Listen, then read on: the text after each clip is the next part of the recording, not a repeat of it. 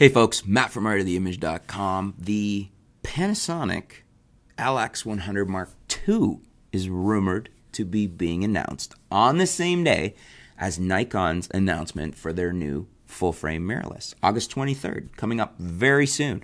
This is over on 43 Rumors. I was just reading this. And they say a trusted source.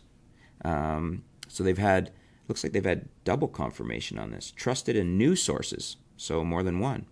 So that's interesting. Not only is it interesting that they're going to be announcing the same day as the Nikon, so hopefully in their mind, and from a marketing point, following on the coattails of the excitement for the Nikon full frames.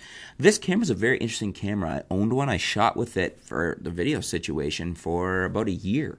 Very nice camera. My good friend Peter Gregg still has the original LX100.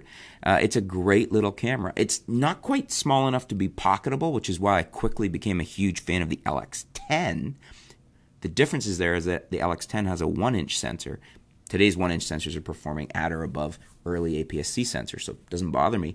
But the LX100 has a micro four thirds size sensor in it. It's just in a fixed lens camera. It has a very nice lens on it. The LX100 is like a fixed lens, well not like it is a fixed lens micro four thirds camera with a 24-75 equivalent lens, in as far as we were discussing that in 35mm full frame terms. So 24-75, f1.7 to 2.8, so pretty quick lens as well.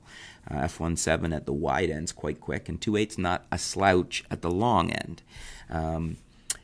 It's, as I said, it's not fully pocketable, so I mean you could stuff it in your pocket, but it's a little tight. It's nowhere near as small as an LX10 or an RX100, say. But a really interesting camera because you do have that bigger sensor in it, and it had a good following. It was a popular camera. I really enjoyed mine, and I'm curious to see what Panasonic's going to do with it.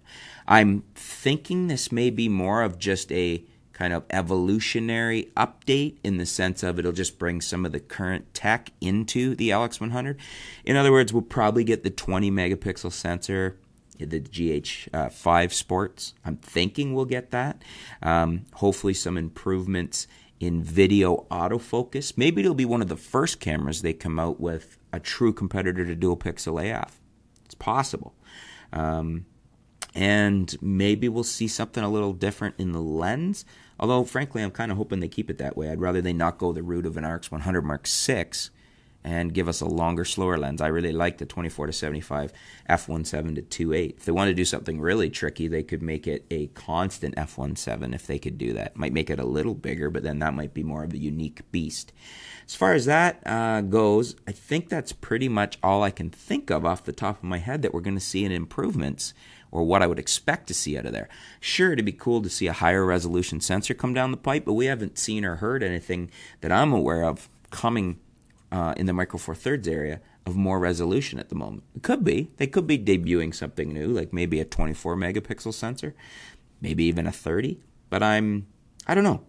We're supposed to be seeing 8K from Panasonic down the road, so it's possible we're getting a higher resolution sensor in this.